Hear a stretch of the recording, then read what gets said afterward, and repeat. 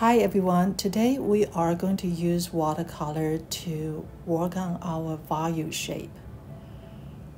If you have your photo, you can turn it into black and white. It will help you to see the value shape better. We're going to use the medium-sized brushes. You only need to use one color. This one I choose purple, so I mix red with blue.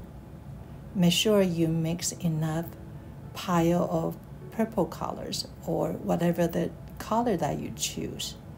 That way you will not run out the paint. As you can see easy here, that we're going to split it to two value segments, the light and the dark. The brushes that we're using, one is the medium size and also a small size. The medium size is going to use for the big area, such as hair,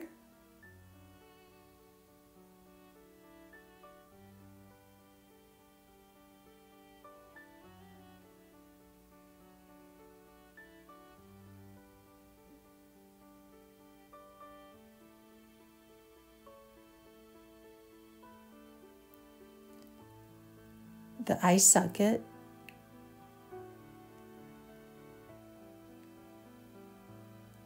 and the keystone, the eyebrow,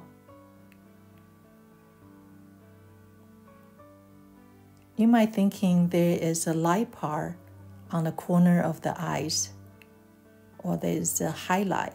We can lift up the light after.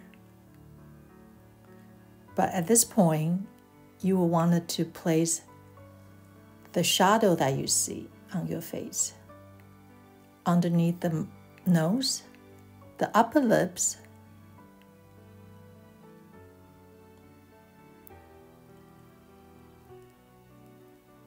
the bottom lips. You will leave a light. Only the part that has a shadow.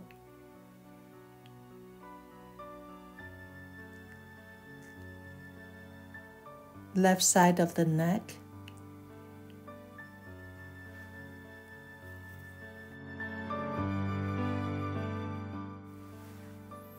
Here's my first layer of two value statements. I then started mixing colors again with purple. This time, I need to make sure that the paint is much thicker than the first layer. I scrape my brushes so that the paints on the brushes is not as running as my first layer. Squint your eyes again and look for the part that is even darker. It will be underneath the eyelid and also the iris, the eyebrow,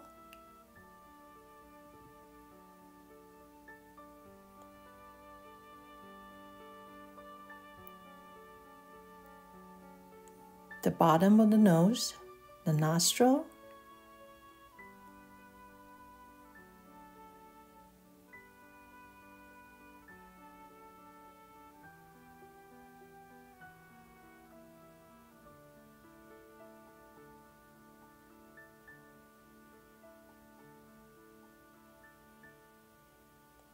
you want to leave out the part that you did on the first layer and then add the darker shadow on top of it.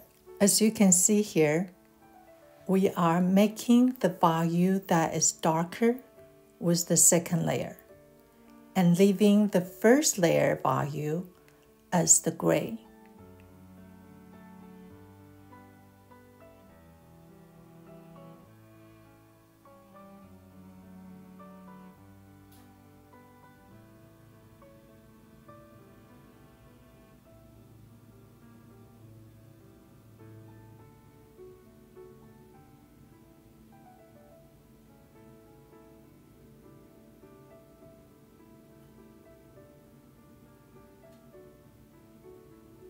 The upper lips is usually darker than the bottom lips because the bottom lip is receiving the light.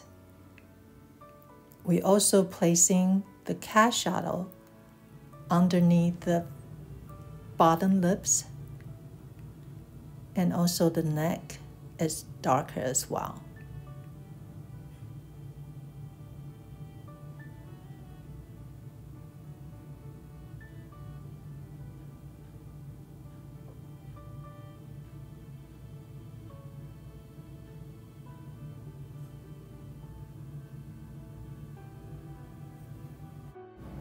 I'm prepared to do my third layer.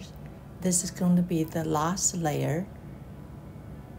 I use the ultramarine blue and crimson to make the purple. Make sure the third layer, you don't want to add too much water. And also you are switching your brushes to a smaller size. Purple and yellow are complementary color. Therefore, the purple will appear much duller, and I use that to do my final touch, also the darkest area of my portrait.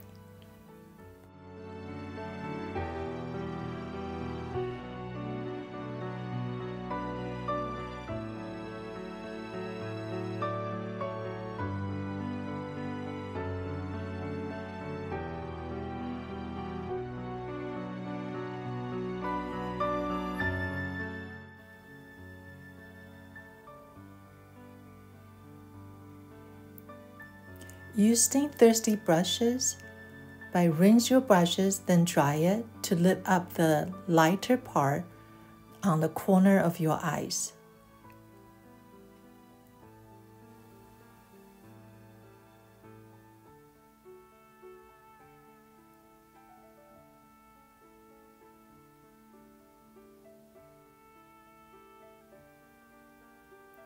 There is a shadow underneath the eyelid because the eyelid caused that cast shadows.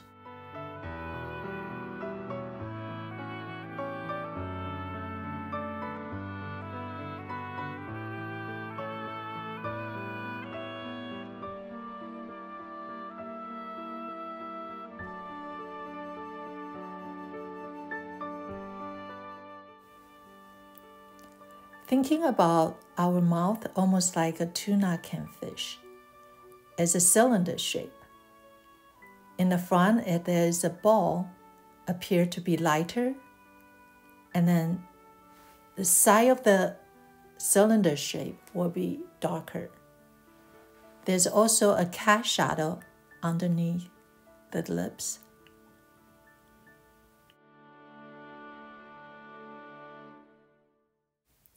I use the darker value for the cast shadow. The nostril,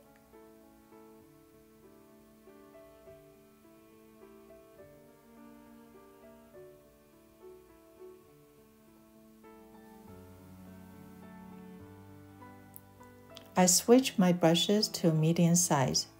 For my hair is a larger shape.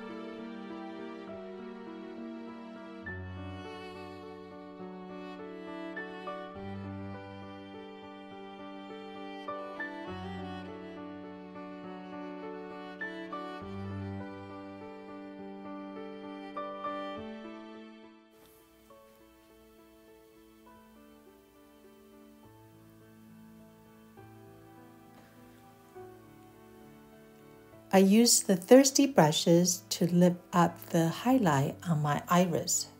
You can rinse your brushes, then dry it, and then lift up the little white dots as a highlight on the iris. Now I'm ready to to work on my light area. For the halftone, I use a lot of water, dilute my watercolors, and then place on the area that is halftone.